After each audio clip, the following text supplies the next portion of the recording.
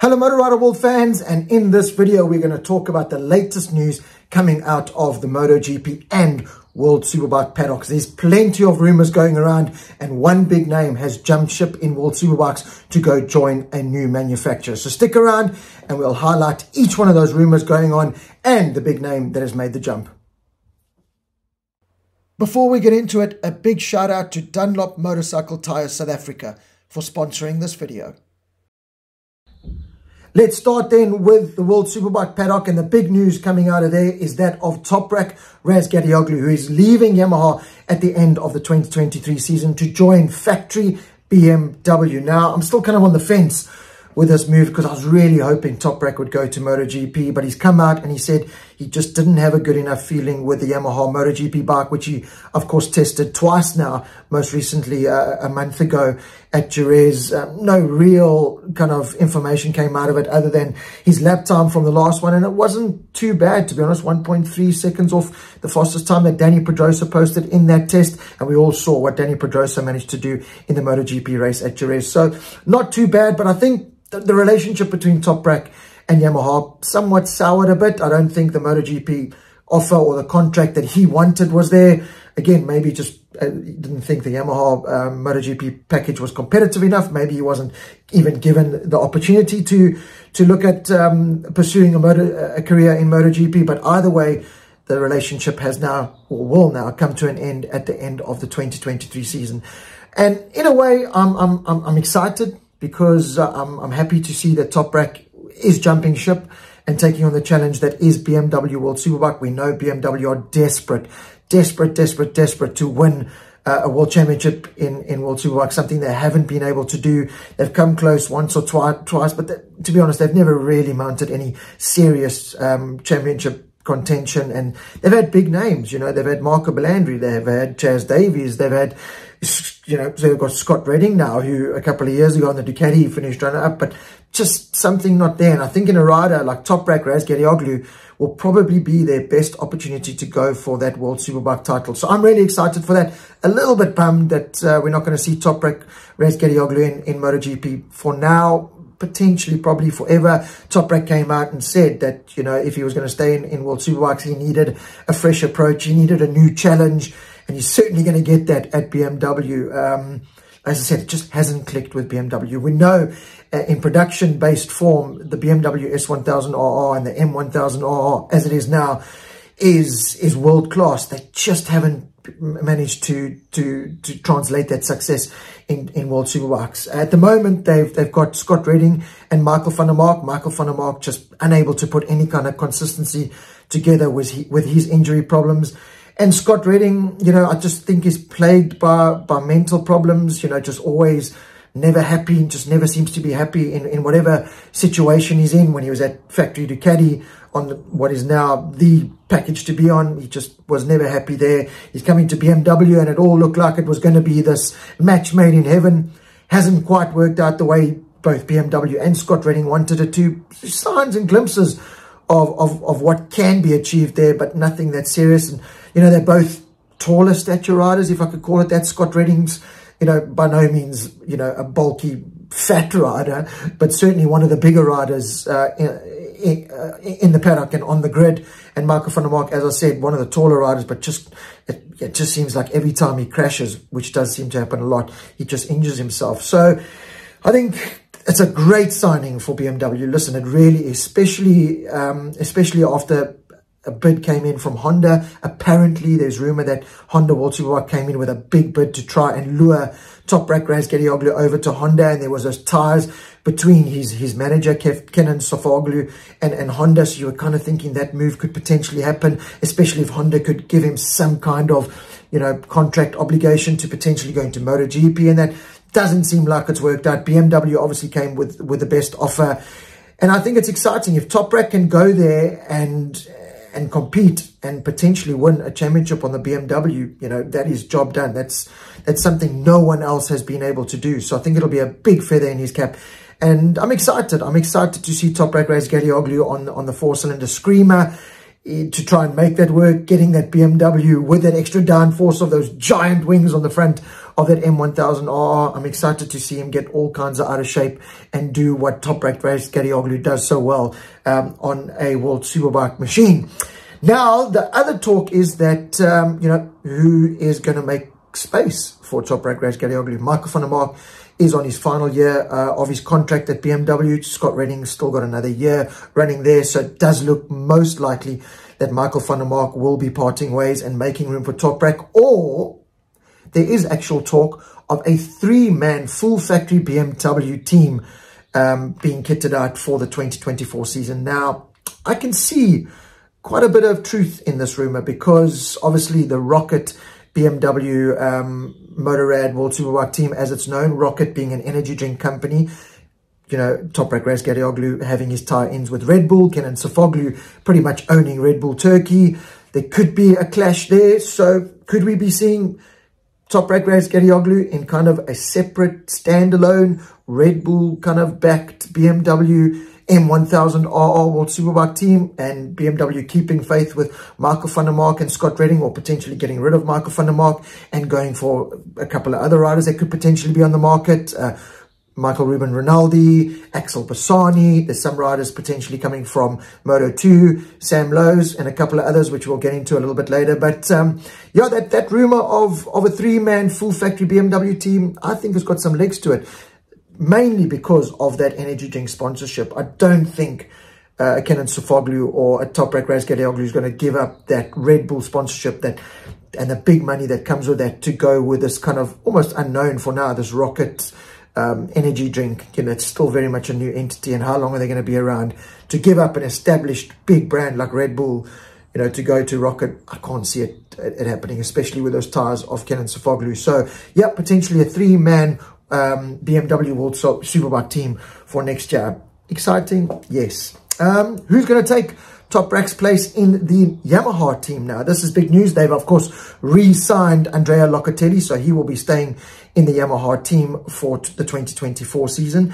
There is talks of Axel Bassani potentially taking Toprak's place in that factory-supported Yamaha World Superbike team. Of course, Axel Bassani would want the full factory Ducati ride, currently occupied by Rubens Rinaldi.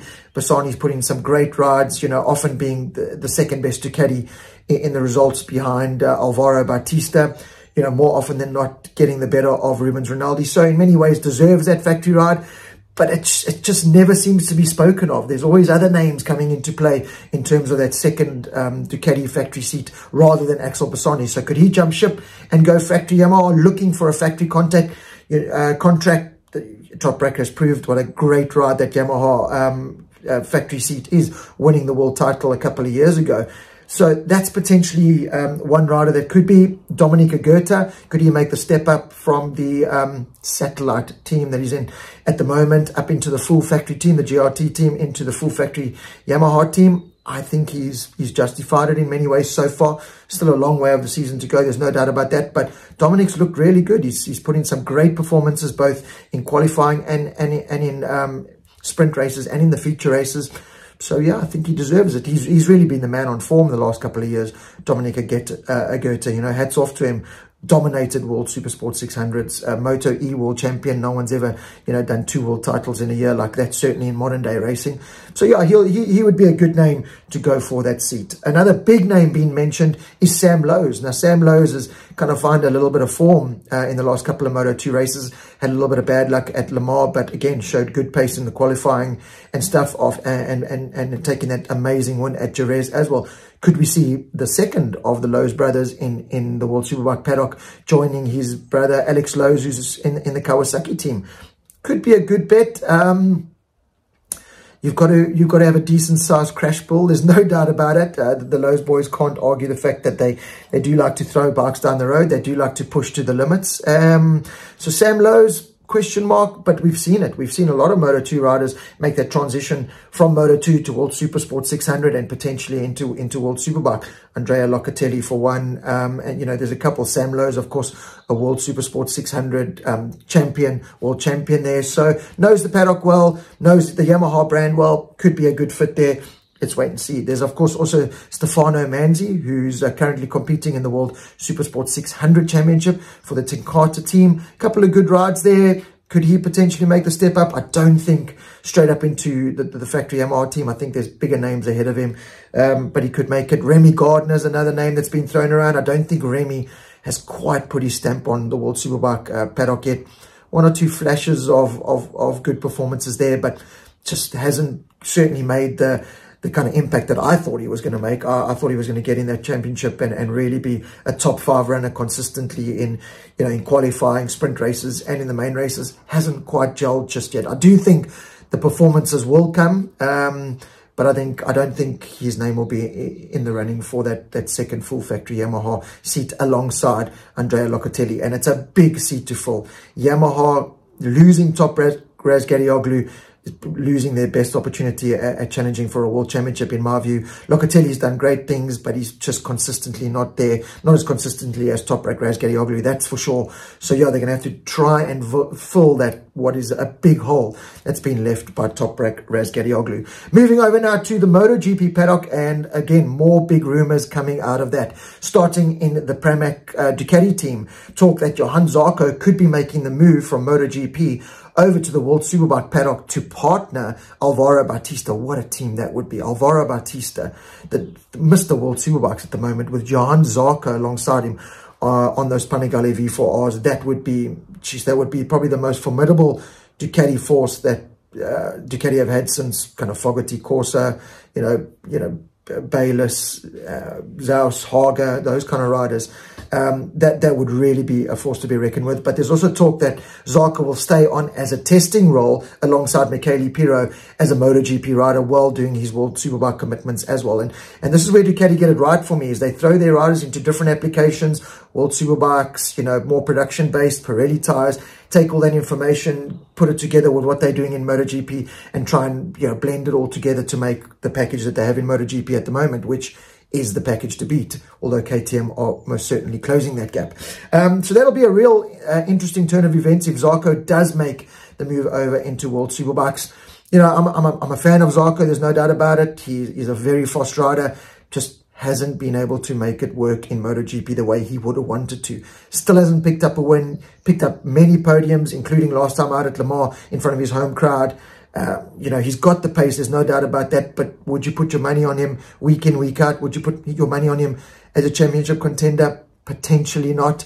And the talk is that Marco Bezzecchi is going to be moved from the VR46 Mooney team up into that more factory-supported Pramac team with a more factory-supported contract alongside Jorge Martin, who another rumor is he's kind of just dismissed any rumors that he's going to be moving to the factory Yamaha team alongside Fabio Quartararo. No doubt the performances of Yamaha and Quartararo so far this season, Martin really looking at that going, do I want to give up a Ducati that gives me the opportunity week in, week out to go for pole position, sprint races, sprint race wins and main race wins for a very inconsistent Yamaha package that doesn't seem to be listening to their riders and getting anything right. I can't see Martin moving. So I could see Martin staying at Pramac Ducati on his factory Ducati contract on the factory Ducati machine, potentially alongside Marco Bezzecchi. I think that would be another formidable force there. Taking his place, Bezzecchi's place in the VR46 Mooney team, sounds like it could be Franco Morbidelli. Now, there's also talks that Franco Morbidelli could make the move to Yamaha World Superbikes and fill that void left by Toprak Razgatlioglu.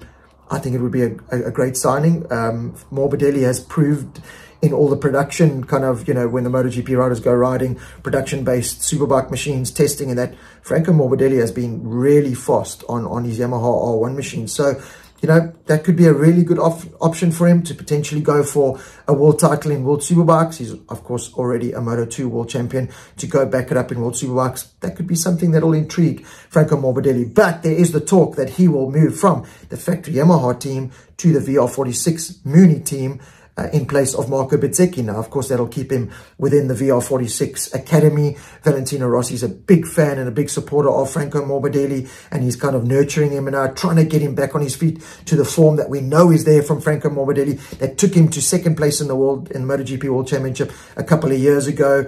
And I'm pretty sure Franco Morbidelli would be licking his lips at the opportunity to climb on what is a very competitive VR46 Mooney Ducati machine and environment for him. I think that kind of environment is where Franco Morbidelli would shine. I think Yamaha, the factory Yamaha kind of environment and all that comes with that, I think just hammers down on a personality like Franco Morbidelli. So let's wait and see what happens with that. But it's very, very interesting to see all the happenings within both the World Superbike and the MotoGP paddocks. So I hope you enjoyed this little catch up on all the news that's happening.